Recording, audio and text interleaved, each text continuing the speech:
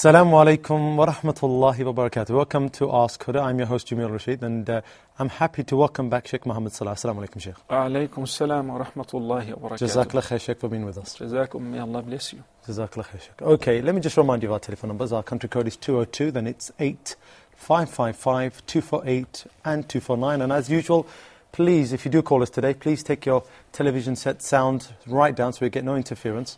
And please call early. We get so many calls each episode, and unfortunately, we don't have enough time. So please do call early.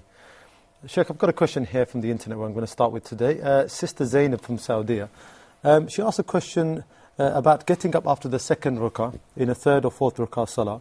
She says, when we get back up, do we raise our hands and say Allahu Akbar? Bismillahir Rahmanir Rahim. Alhamdulillah wa salatu wa salamu ala nabiyyihi wa mustafah Sayyidina Muhammadin wa ala alihi wa sahbihi wa man wala. All praise due to Allah, we praise Him and we seek His help. Whomsoever Allah guides is the truly guided one, and whomsoever Allah leaves astray, no one can show him guidance. I send the best peace and salutation upon Prophet Muhammad sallallahu alayhi wasallam. As far as raising the hands after rising up from the middle tashahhud, this is a sunnah by the meaning.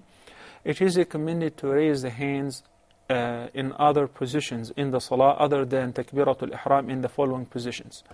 When one is going for ruku' of each rak'ah, after finishing the recitation of the surah, and he's ready to go for ruku', that's one position, Allahu Akbar. And upon rising up from ruku', say Sami'a Allahu liman hamidah, and that is the second position. Then the third one is upon rising up from the second rak'ah, if you sit for the middle tashahhud and going up, then you raise your hands, either while you're standing up or after you're completely stood up. So these are three positions which are recommended, and these are called hay'at. They do not really affect the validity of the salah. It is also worth of mentioning here that it's not mentioned anywhere in the school of Al-Imam Abu Hanifa. That's why many people think raising the hands is only while making takbiratul ihram. But it was narrated from so many companions, approximately 15, that they have seen the Prophet ﷺ raising the hands in these positions. So that's why it is a prophetic tradition. It is highly recommended to do so. And if you do not do it, it would not affect the validity of your salah. Jazakallah khair, Sheikh. Okay, Brother Norman from Abu Dhabi asked a question about a dua that he can recite. He wants to have a child. He says here, is there anything that I can make dua with, any particular ayah of Quran I can recite that can help me? First of all, we seize this opportunity and pray for him. May Allah subhanahu wa ta'ala grant you the good offspring, not just any offspring, but a good righteous children. Allahumma ameen. And I ask the viewers to pray for the brother and his wife as well. Allah subhanahu wa ta'ala informed us in the Quran, as we mentioned repeatedly, that the best mean of accomplishing your goal is to seek forgiveness and to ask Allah subhanahu wa ta'ala to forgive you by saying or through saying Astaghfirullah al-Azim.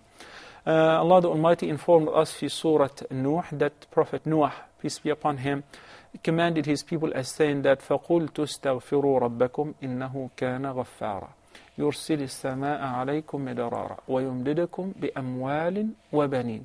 So Nuh, peace be upon him, commanded his people to seek forgiveness and to ask Allah subhanahu wa ta'ala regularly for istighfar, because this is one of the most important means of increasing one's provision and giving the children and wealth, rain falling from heaven and so on.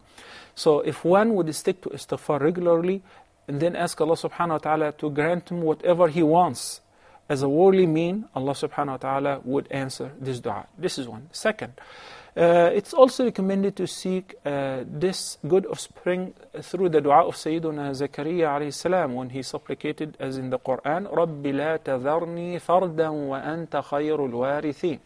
Oh Allah, do not leave me as single, and you are the best of all ears. So this is a good dua as well. The best time to make dua is while you are in a state of sujood, while you are the nearest to your Creator. Also while drinking from Zamzam water, since the Prophet ﷺ said, Zamzam lima shuriba lah. Drinking the water of Zamzam is for whatever intention you drink it with. So if you ask Allah subhanahu wa ta'ala to grant you the offspring, hopefully Allah subhanahu wa ta'ala would definitely answer. I need to give also an advice. When one does so for a year, for 2, for 3 years, in addition to seeking the medical aid, and he still does not have his dream of having a child, this is Allah's decree for him. He should not despair, nor should he object to Allah's decree. Jazakallah khair, Sheikh. Okay, we've got the first call of the day. Sister Khalifa from the United Arab Emirates. Sister, you're live and Ask Huda. Your question, please.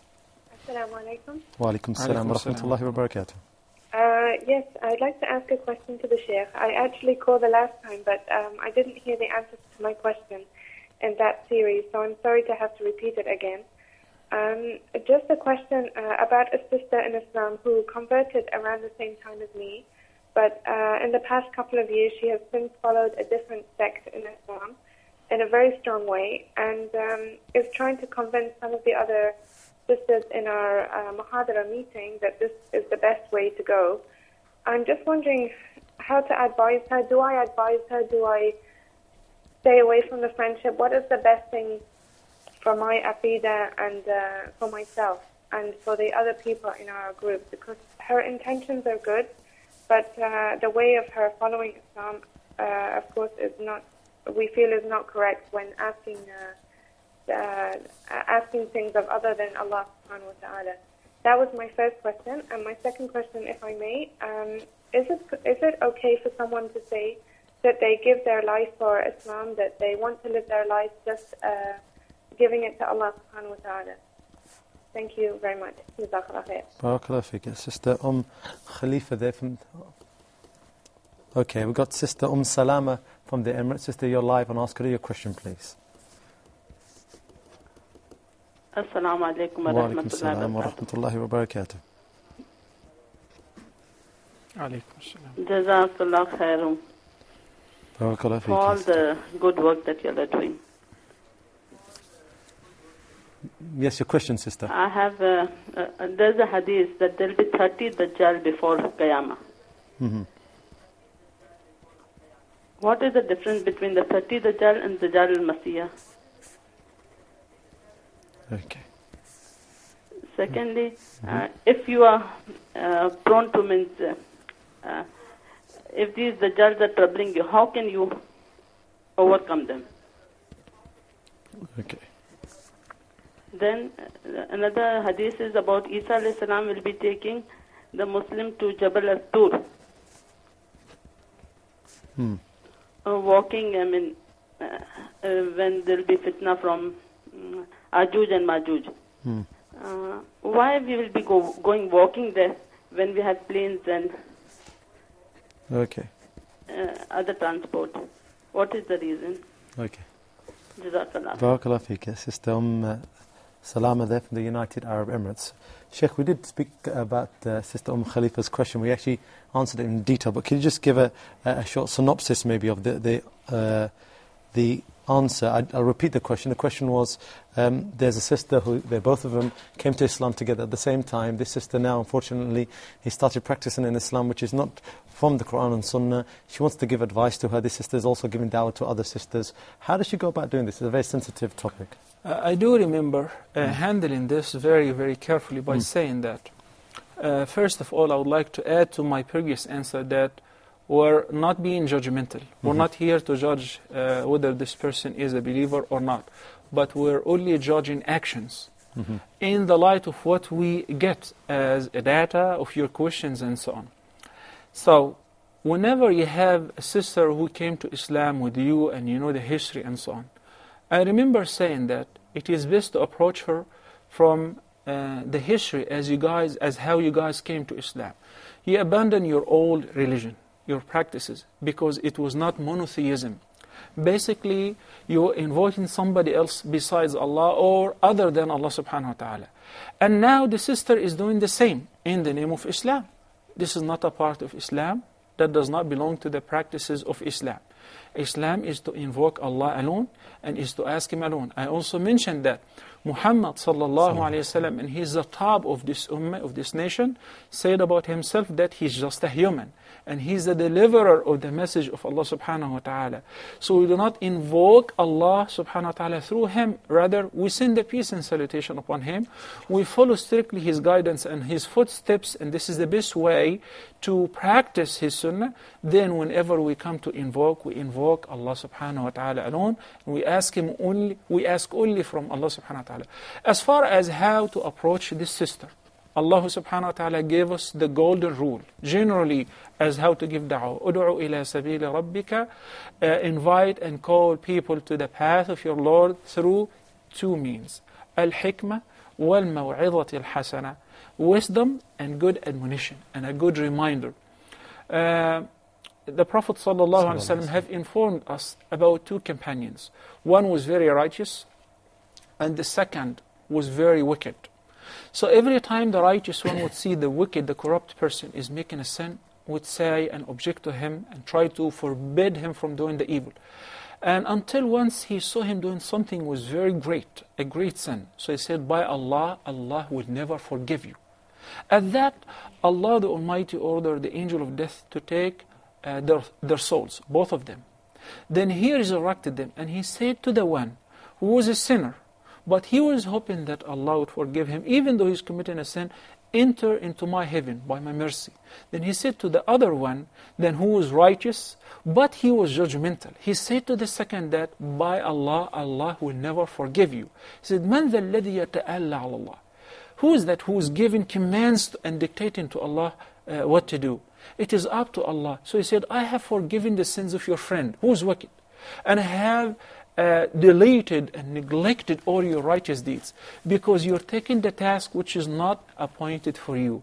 Distributing God's mercy is only for Allah subhanahu wa ta'ala. Now, what do you possess? What do you have? Only to invite with kindness, with gentleness, with hikmah. Yet you keep in mind, as I also mentioned in the last time, that every da'iyah, everyone normally likes to see the fruit of what he plants. But in the case of da'wah, your role is only to advise, is to enjoin what's good and forbid what's evil. Whether you see the fruit or not, your reward is guaranteed. إِنَّكَ لَا تَهْدِي مَنْ أَحْبَبْتَ وَلَكِنَّ اللَّهَ يَهْدِي مَنْ يَشَاءُ. This very valuable informations were given to the Prophet ﷺ, and it is applicable in the case of every da'iyah. You will never guide those whom you like. It's not up to you. It is only Allah who guides whomever He wills. So your role is to remind, is to give them maw'idhah, with gentleness, with kindness, with wisdom. You tell your sister that whosoever invokes other than Allah subhanahu wa ta'ala, this is not an Islamic practice. Whether they call them this sect or that sect, that will be rejected. Allah the Almighty said, أَنَا أَغْنَى الشُّرَكَاءِ عَنِ الشِّرْكِ بِي مَنْ أَشْرَكَ بِي شَيْئًا تَرَكْتُهُ وَشِرْكُهُ. Whosoever invokes anyone other than Allah the Almighty, or with Allah the Almighty, or does anything to please anybody else with Allah or instead of Allah, the entire act will be rejected, and the person will be punished for that. So I hope your sister is watching right now, and we advise her that whichever practice or religion that you have left to come to Islam, Islam is a real monotheism, that you only ask Allah subhanahu wa ta'ala if you need any assistance, that you only pray to Allah subhanahu wa ta'ala, and I do not necessarily mean that prayer as far as the mandatory prayers and the nawafil, which includes the physical movements in addition to the recitations. No, I also mean ad-du'a, invocations and supplications, because indeed the Prophet sallallahu alaihi wasallam said in his sound hadith, ad-du'a huwa al-ibadah. Making dua, raising your hand and saying, oh, such and such, it should be only directed to Allah. Oh Allah alone, give me, protect me, grant me, help me, have mercy on me, only Allah subhanahu wa ta'ala. And it should not be done through anybody else, simply because that used to be the practice of the Meccan pagans before Islam. And whenever Prophet Muhammad sallallahu alayhi wasallam objected to that, and he said to them, he argued with them, don't you believe in your Creator? They said, yes. Isn't He the one who provides for you? They said, yes. Isn't He the one who sends the rain? Yes. Isn't He the one who created the heavens and the earth, maintains your life, sustains? Yes, yes, yes, yes. So why do you invoke somebody else? The idols, they said, مَا نَعْبُدُهُمْ إِلَّا لِيُقَرِّبُونَ إِلَى اللَّهِ زُلْفَى. Oh Muhammad, we're not simply worshipping them, we're taking them as means of approach to take us closer to God, because we cannot simply communicate with Allah ourselves. We are so impure, we are sinners. These practices are in other false religions as well. But in Islam, whenever my servant asks you, O Muhammad, concerning me, inform them without any delay, فَإِنِّي قَرِيبٌ, I am very near, أُجِيبُ دَعْوَةَ الدَّاعِ إِذَا دَعَانِ. And that's why all the Muslims must learn their aqidah, the pure essence of their belief, which is based on one thing, the oneness of Allah the Almighty. The word the oneness of Allah the Almighty means several things. Means number one, the oneness of the Lordship, that there is no other Lord or Creator other than Allah subhanahu wa ta'ala. There is no other power other than Allah subhanahu wa ta'ala. Second, the oneness of worship. And since He's the only Creator, that we should only worship Him alone. We should only seek the help from Him alone, and pray and supplicate to Him alone. Thirdly, Allah the Almighty has very, very unique characteristics, which no one else, neither a prophet, nor an angel, or any righteous one, shares with Allah the Almighty any of His characteristics, which are the beautiful names and attributes of Allah subhanahu wa ta'ala. Maybe we have just the name, but the nature of each attribute is only exclusively for Allah subhanahu wa ta'ala, and that is the meaning of His statement في Surah Al-Ikhlas, وَلَمْ يَكُنْ لَهُ كُفُوًا أَحَدٌ, and no one ever is equivalent to Him. And He said, لَيْسَ كَمِثْلِهِ شَيْءٍ, there is nothing ever that is similar to Allah subhanahu wa ta'ala. So basically we have to begin from the scratch. Many people, and I believe I've also mentioned that before, I have come across many people in North America. They call themselves Muslims. They have reverted to Islam only by name, but unfortunately they were captured by the wrong people. So they've informed them about the wrong practices, which they give them the name of Islamic practices. But by the grace of Allah subhanahu wa ta'ala, we had the chance to speak to them, and they were much softer and able to understand, because imagine somebody did not like all the false practices in their previous religion. They did not like that I have to confess my sins before a human like me. They did not like that if I want to ask God, then I have to go through somebody else. Then you come to Islam to repeat the same wrong practices again. Jazakallah khair, Sheikh, for that beautiful answer. Jazakallah khair. Okay, we have Brother Muhammad on the line from Egypt. Brother, Jazakallah khair for holding on. You're live on Ask Huda. Your question, please. Hello, assalamu alaikum. Wa alaikum salam wa rahmatullahi wa barakatuh. I want to ask a question. Yes, I'm please do. Egyptian now, living in Belgium, and now we have the Maghrib at 10 o'clock at night, and the Isha is 1:30 after midnight, and the Fajr is almost 3:30. So, first question, is it allowed to make Jama' between Maghrib and Isha or not? Second question, for fasting Sunnah, do I have to fast until 10 o'clock, or can I fast until, like the normal countries, until 8 or such countries like this? And also, if Ramadan came in summer, until when we have to fast, inshallah? So you're calling from Belgium? No, I'm now in Egypt on vacation, but I'm returning back to Belgium. Okay. Okay? Okay, Jazakallah khair, Brother Muhammad. Jazakallah khair. Allah yabarak feekum. Thank you very much for that call. Okay, Sister Hawa from Nigeria, you're live on Ask Huda. Jazakallah khair for holding on again. Your question, please.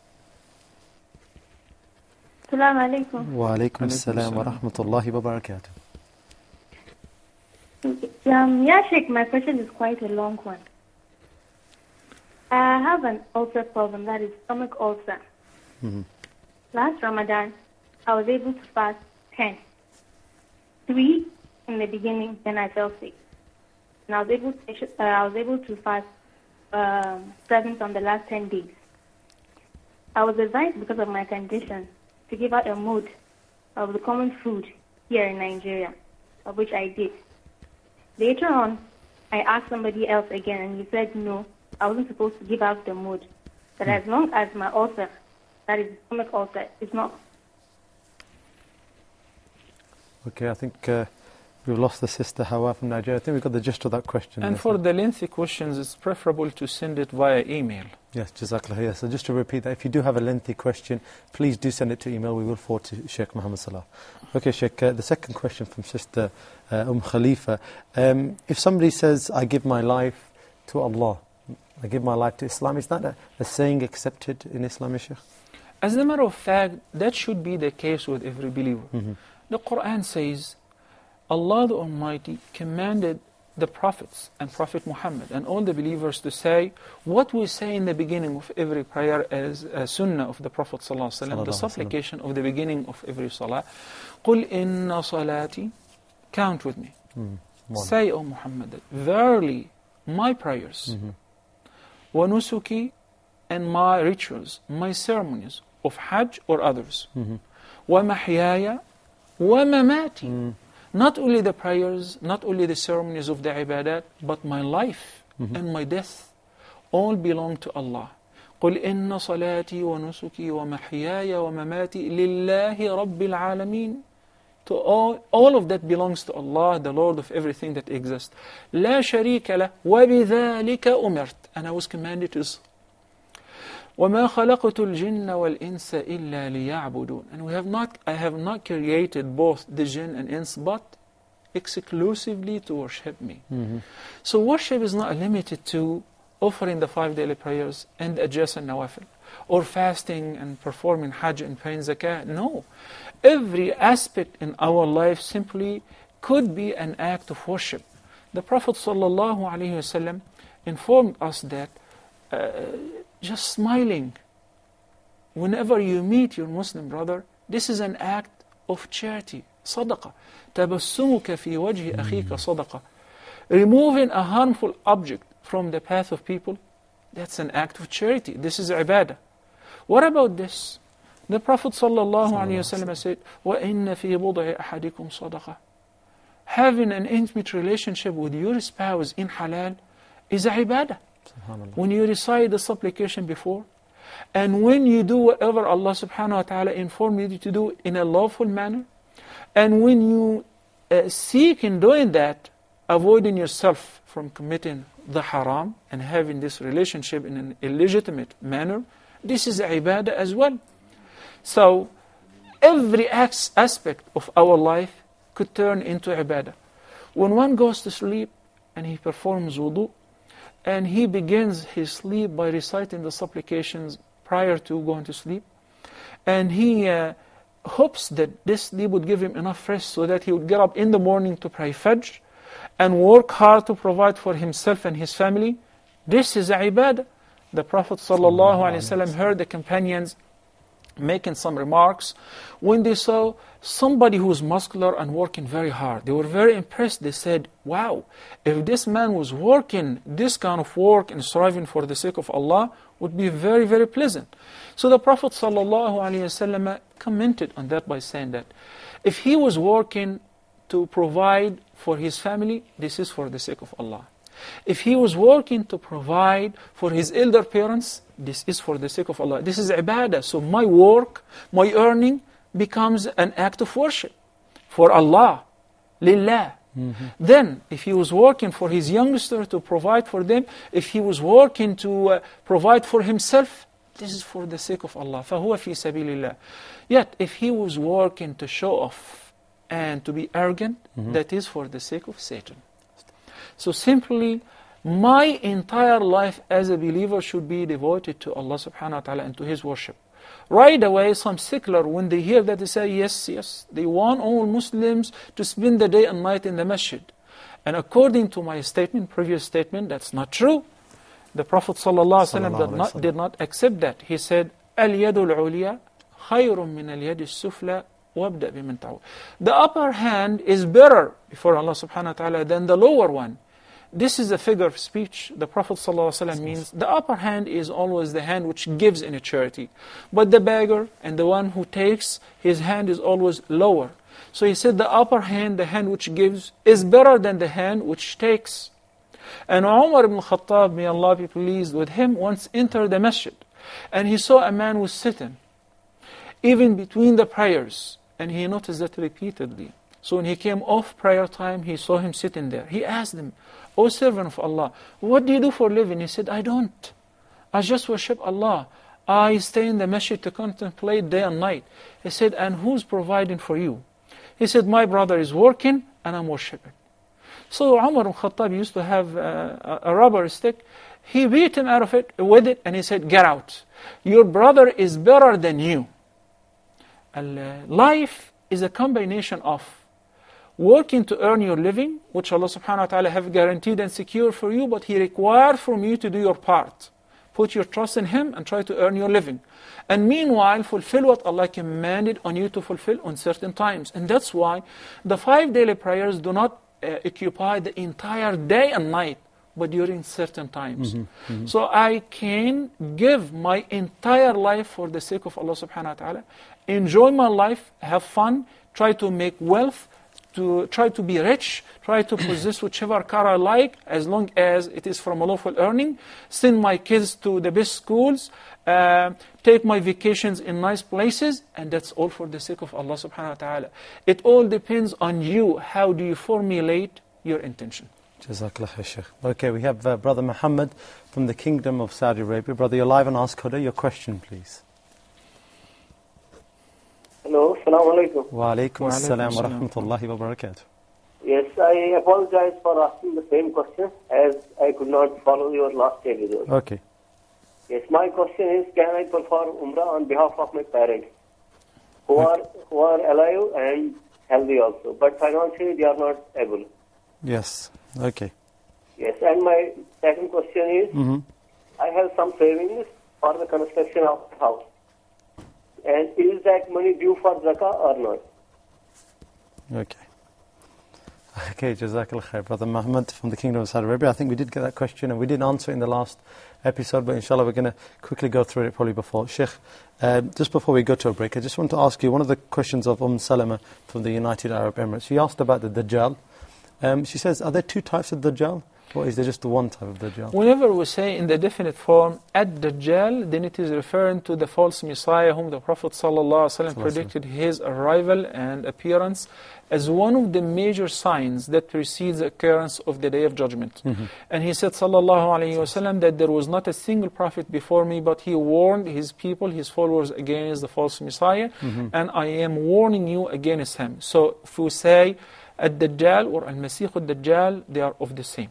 Thank you very much, Sheikh. Okay, the second question is that when we come to the Dajjal, how are we going to combat him? What's the ways to take him away from us? How do we go about doing this, Sheikh? Of course, this is a question which would require us to go once again through all the major signs of the Day of Judgment and handle each of them. But briefly, the Prophet ﷺ informed us that the believers will be able to see on the forehead, between the eyes, one of his eyes will be wiped, and we'll see the 3 letters, kafara, kafara, or kafir. He is disbelieved or he is a disbeliever. Every believer will be able to read it, whether a literate or illiterate. The Prophet ﷺ provided us with a magnificent weapon that would defeat the false Messiah. He said that you can protect yourself by memorizing the first 10 verses of Surah Al-Kahf. In another narration, the last 10 verses of Surah Al-Kahf. So why don't we memorize the entire surah of Surah Al-Kahf and we recite it regularly, particularly on Fridays, as the Prophet ﷺ recommended. So this is a great deal of fitna and test that many people will fail. Only those who will prepare themselves ahead of time and also would memorize or recite these verses of Surah Al-Kahf, by the will of Allah, will be protected from his raya. Jazakallah khair, Sheikh. Okay, just before we go to that break, we have Brother Sadiq from the Kingdom of Saudi Arabia. Brother, you're live on Ask Huda. Your question, please. Assalamu alaikum. Wa alaikum assalam wa rahmatullahi wa barakatuh. I want to ask, I had gifted one property to my brother a couple of years ago. Now he is in financial crisis. I would like to ask whether I can buy that property. And Okay. I'd like to request Mr. Sheikh to give some hadith reference or some Quranic verses in support of his answer. Thank you. Jazakallah khair. Brother Sadiq there from the Kingdom of Saudi Arabia. Okay, we're going to go to a short break and inshallah return in a couple of minutes. Assalamu alaikum wa rahmatullahi wa barakatuh. Alaykum assalam.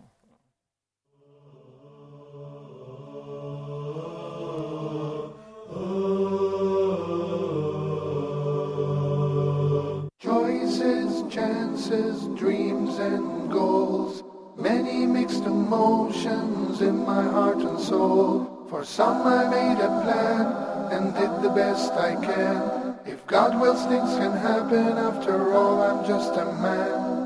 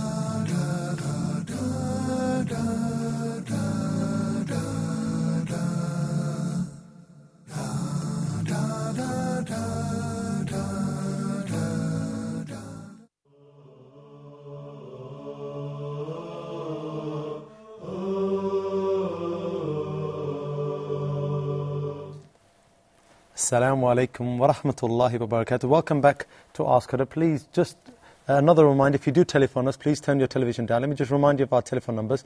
The country code is 202, then it's 8555 248 and 249. Okay, Sheikh, we've got a question here from Sister Salama. Okay, sorry, we just finished that. Sorry, Brother Muhammad. He's from Belgium. He's living in Belgium. He's originally Egyptian. He's back in Egypt. He's got an issue about the Salah times. Now, he says in Belgium now, Maghrib Salah is at 10 p.m., Isha's somewhere after midnight, and Fajr is at 3:30 in the morning. Now, his questions are, can he join his Salah, his Maghrib and Isha? That's the first question. May Allah keep you, Brother Muhammad, and all the Muslims who are living in the West and non-Muslim countries steadfast on his straight path.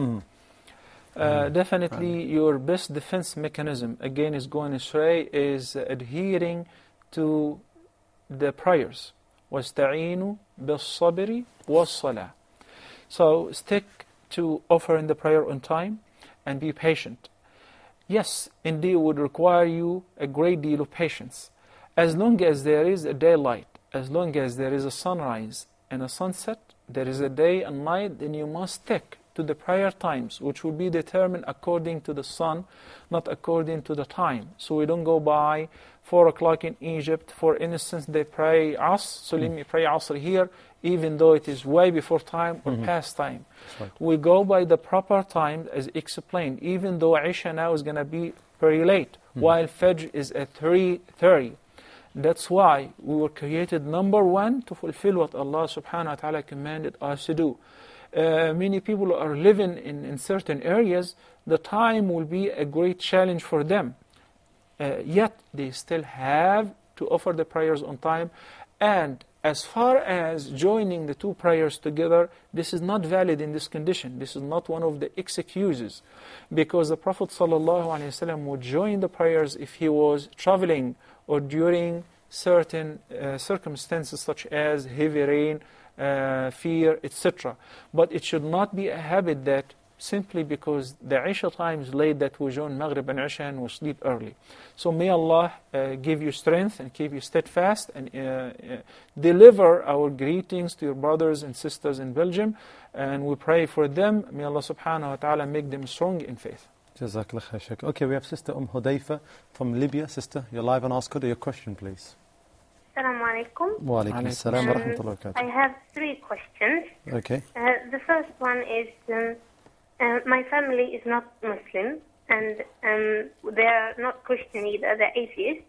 But my question is, because I'm pregnant, alhamdulillah. Alhamdulillah. But I'm wondering about names, what names you can have, because I'm not sure if I want an Arabic name because it's difficult to pronounce and other issues. So I'm wondering what names are permissible to choose from that are not Arabic.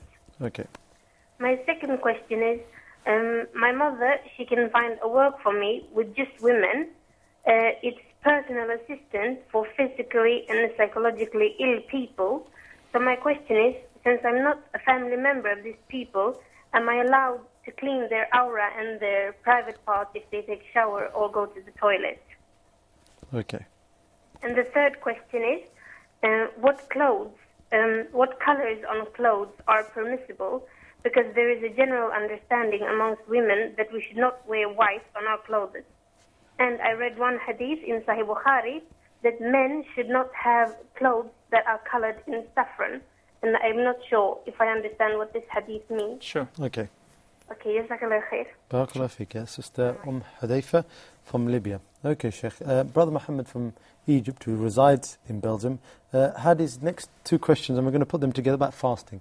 Again, he's asking, when it comes to fasting, fast is going to open now at 10 p.m. because that's the Maghrib time. And in Ramadan especially, it may go even later. What do I do? Can I open my fast early? That's why I began my answer to the previous question by saying, وَاسْتَعِينُوا بِالصَّبْرِ وَالصَّلَاةِ. You are required to gain a great patience. As long as you see the sunrise and the sunset, you must stick to that. So that means even if the daylight lasts for 14 hours, 18 hours, you must not break your fast before sunset.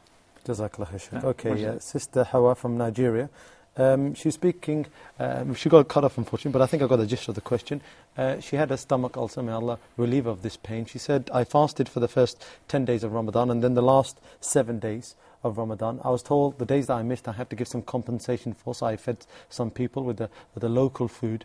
She said, I was told later on this was incorrect. Is this the situation, Sheikh? Simply as far as making up the days which one would miss of fasting during Ramadan, if one is capable to fast in the future, then he or she should make them up.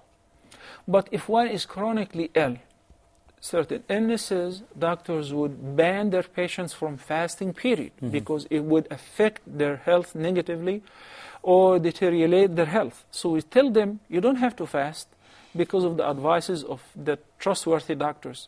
And instead you would give the fidya, which is feeding one miskin per each day, 1 sa' of food and so on, yani 1 meal.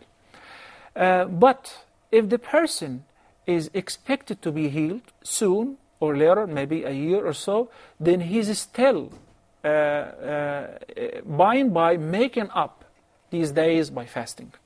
Jazakallah khair, Sheikh. Okay, Brother Muhammad from the Kingdom of Saudi Arabia, we did answer his questions. So Brother Muhammad, we did go through both of these questions in detail. So please, if you do miss a program, maybe it's better just to email and we can give you the reply. But I'll ask you, Sheikh, if you can briefly give an answer. The first is, can he make umrah for his parents?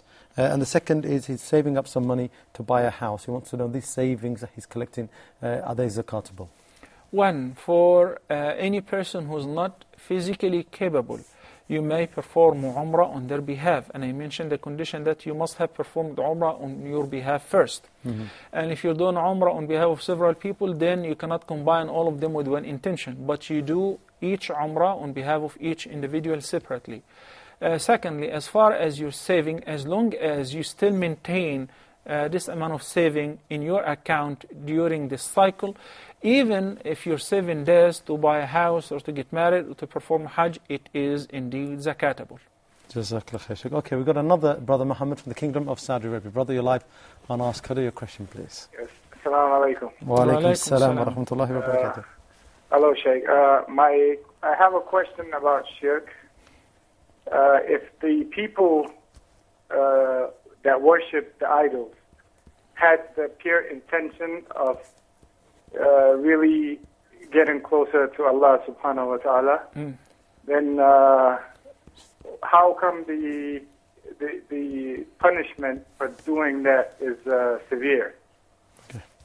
And the second question I have is about marriage.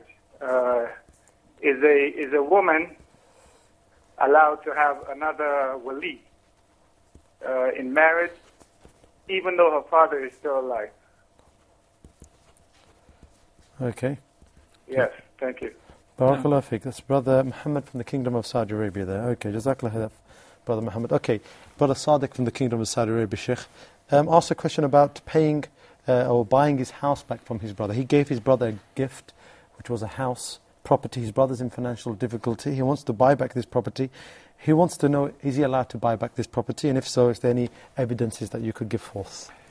You see, number one, whenever you give a property or an item to somebody else, whether it is your brother or anybody else, as long as you give it to that person, whether with a compensation, I mean you sold it, or you give it as a gift, the possession and the ownership will be transferred completely to the second person.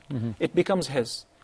Now he's free to sell it, he's free to rent it, and he's free to sell it to whomever he wills. So if he wants to sell it back to you, as long as he would get the cash out of that or whatever mean of compensation, that is permissible. Allah subhanahu wa ta'ala said in the Quran, وَأَحَلَّ اللَّهُ الْبَيْعَ وَحَرَّمَ الرِّبَى. And Allah made trade lawful while He prohibited riba. And the original condition in things like that is the permissibility, unless if there is a restriction that is laid down by the Shara, and there is no such restriction in this case. Jazakallah khair. Okay, we have a couple of questions from Sister Hudayfa from Libya. The first is that her family are not Muslim, they're atheists, and because of this, she's pregnant, mashallah, generally. She wants to know about the names now. What do I do? She doesn't want to have an Arabic name. She said this may be difficult for them. So what names can we name our children if they are not to be Arabic names, Sheikh? Hudayfa, I begin by asking Allah the Almighty, sincerely from the bottom of my heart, may Allah please your heart by guiding your entire family and bringing them to Islam. Ameen. Allahumma hdihim, Allahumma hdihim, Allahumma hdihim. Second, I like the name Hudayfa, and Hudayfa ibn al-Yaman, one of the great companions of Rasulullah sallallahu alaihi wasallam. He was also known as Katimu Sirri Nabi sallallahu alaihi wasallam. The Prophet sallallahu alaihi wasallam entrusted him with some very valuable secrets. Maybe in another show that we can discuss about Hudayfa ibn al-Yaman particularly. He's such a fantastic companion. So this is a beautiful name. And since you've already chosen such name, and you liked it, and it's easy to pronounce, there are other beautiful names. I do not like to dictate to you whichever name you choose, but perhaps Mus'ab ibn Umair. You can take Mus'ab. His name is the first ambassador in Islam. And as our Nabi sallallahu alayhi wasallam said, of course, that the best names are Abdullah and Abdul Rahman. So whichever name you choose. And if you have a name in mind and you would like to ask whether it is okay or not, whether an Arabic name or a non-Arabic name, you can email me directly, and I would help you, inshaAllah, to make your final selection. Jazakallah khair, Shaykh. Okay, the second question from the sister is about work. Her mother's found some work for her to work with physically disabled people.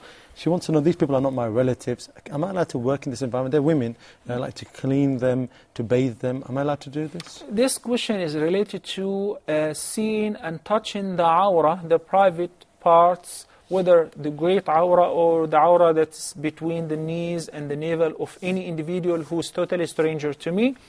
That is permissible in certain conditions, in such as in cases of physically disabled people, handicapped patients, but it will be with conditions. Number one, that the person would only get to see and touch the part that needs to be cleaned or operated on or checked on, not any part else. Jazakallah khair, Shaykh. Okay, the last question from the sister was about clothing and colours. She wants to know what colours are allowed for women and men to wear. She said now, for example, that she generally heard that white is not supposed to be worn for women and saffron for men, and she gave some evidence for that for the men. Some guidance, Shaykh? في زاد المعاد Ibn al-Qayyim, may Allah have mercy on him, and this is a beautiful biography of the Prophet ﷺ, which includes also his traditions, and with further elaboration. I highly recommend for the seekers of knowledge to own and read this book thoroughly. It's called Zadul Ma'ad. Ibn al-Qayyim, may Allah have mercy on him, discussed this in details, the issue of wearing saffron-colored clothes for men, which is basically pure red, or what we call it pungent red, very flushy, very attractive red. There is a prohibition against wearing red for men. In many cases, the Prophet ﷺ also was seen as wearing red, but the companion said it was not that pure red color. It was lighter than the brick red, or what we call it, very bright red. So if the color is red with other colors, that is permissible. But it is disliked, this is the least ruling we could say for men to wear pure red. Okay, but for women, they may wear that. Now we come to the second part of the question as far as women wearing different colors. Some people say, no, a woman must wear black, which is not necessarily true. A woman may wear black or white or green or brown as long as the woman would make sure that she's wearing a loose clothes. The outer garment is loose. The colors are not mixed with other colors that are so attractive. Today, for instance, I was in one hospital, and I saw that some women are wearing a full hijab. But in my view, that was not hijab. So I came to do what Allah commanded me and every Muslim to do, which is enjoining what's right and forbidding what's evil. I came to them and I said that, I noticed that you sisters are wearing hijab, but this is not really hijab. Of course, we started the conversation and so on, and I explained to them. I figured out that these young ladies were not aware that that was wrong. They thought simply by wrapping their heads with a scarf, that is a hijab. Wearing tight clothes or very attractive colors of a mix of every color, clothes that would really invite every man to look, to examine the details of the body of this woman, they did not mind. So I tried to explain to them. And I think it is the role of the guardian of the family, the father, the brother, the mother, the elders in the house, to explain to the young girls that whenever or once a girl reaches the puberty age, or an age even before the puberty, once the girl looks like a grown-up girl, that she must wear the proper hijab. Of any color, as long as it is modest, loose, and it covers the body without showing what would be attractive to men. Jazakallah khair, Sheikh. Okay, we got Sister Amina. I think it's the last call today from Oman. Sister, you're live on Ask Huda. Your question, please. Sister Amina? Hello, assalamu alaikum. Wa alaikum assalam wa rahmatullahi wa Wa barakatuh. alaikum salam, Sheikh, and assalamu alaikum, brother. Wa alaikum assalam wa rahmatullah. Your question, please. I have a question on difficult pregnancies. Okay. I am pregnant now and I have some Mashallah. complications in my pregnancy. I'll make it easy for you. I read in a book called The Medicine of the Prophet that an amulet could be written on a pot, a Quranic ayah, and then this water could be drunk to reveal the complications. Can I do this? Okay. And then another question I have. I wanted to know about Brother Musa Maguire's welfare. Okay. Because we were speaking to him in some later programs about, in the past program, about him. Okay. Jazakallah khair. And then one more question is Okay. about the Quran version, which is Quranic verses which are downloaded in the GSMs. Okay, sometimes when we are in the bathroom having a shower, something, when we have urgent calls, can we use the phone inside the bathroom to speak to the person? Okay. And sometimes these ringtones are used, the Quranic versions of ringtones are used. Could this be done? Okay. Thank you, Sheikh. Barakallah And thank you, brother. Jazakallah Please, khair. pray for me. Ameen. We will do, inshallah, sister. Jazakallah. That's Sister Amina from Oman there. Just going to write down all those questions, just got them done. Okay, and just one notice. The Sheikh is speaking about Zad al-Ma'ad. It's available in English now, and I think the publisher is Dar es Salaam. So it's available in English, so it's a very, very good book. I do recommend that. Okay, Sheikh. Brother Muhammad, and I think it's the last question we're going to tackle today, unfortunately. So we're running very short in time.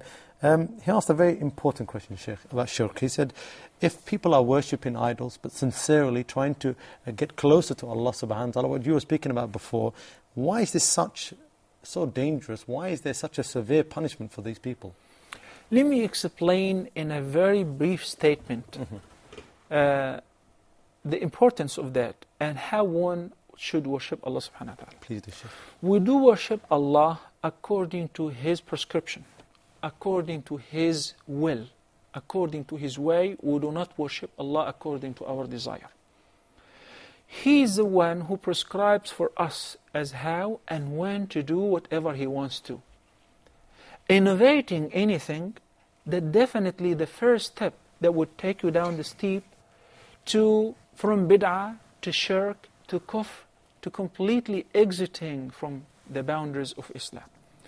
As far as supplicating to idols or wailing a talisman, ta'weed, amulets, any means of protection, or seeking the help of Allah through individuals, especially those who have passed away, going to their graves, asking them to make my wife conceive, to give me a son or a girl, and so on.